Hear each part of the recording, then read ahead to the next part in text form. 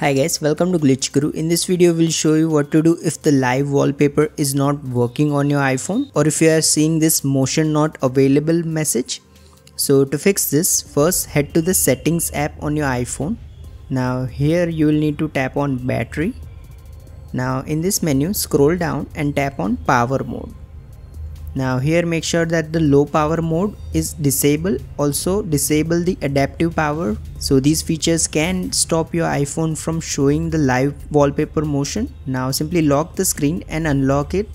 You should see your wallpaper move after this. However, if you don't, go to the wallpaper edit menu and make sure you have enabled this live wallpaper option.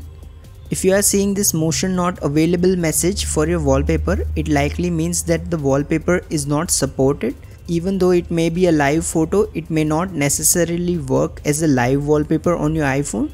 So in this case, you simply have to select another live wallpaper. So simply go to the photos option and then select a different live photo. Once you do, the live wallpaper should work as expected. If you find this video useful, please don't forget to like and subscribe to Glitch Guru.